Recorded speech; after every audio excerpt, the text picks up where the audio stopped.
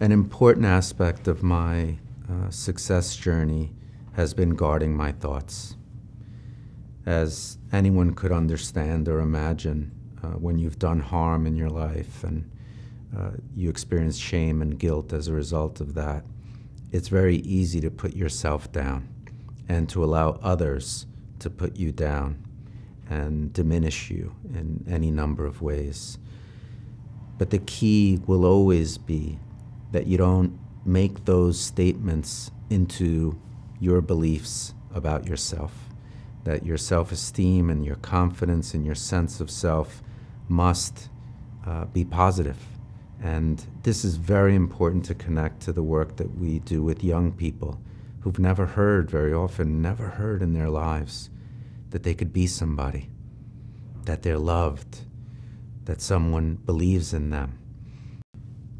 Reflecting on my incarceration, one thing I definitely did was my best to surround myself with positive people.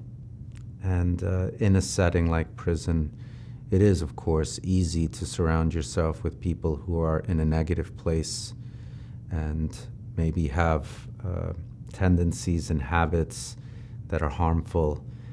So I learned early on in my incarceration to do my best to surround myself with positive people, people I could see as mentors, people who could inspire me or be examples of surviving and thriving, even under the worst of circumstances.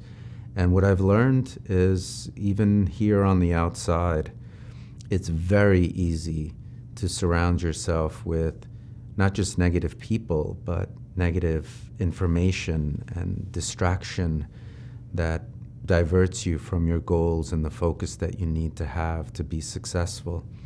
So I think I've done a very good job of surrounding myself not just with good people, but people committed to excellence, so that I can strive to be like them and therefore grow.